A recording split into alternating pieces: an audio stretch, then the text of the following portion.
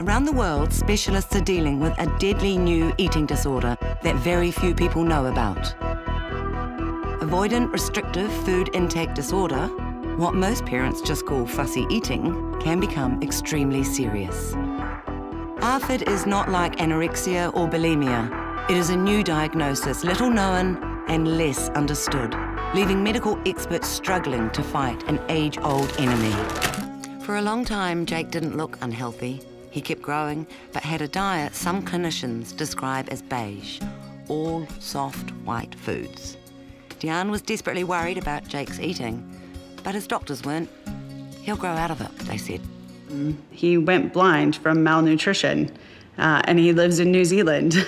Today, up close, he can only see simple shapes and contrasts, basically because he wouldn't eat his veggies.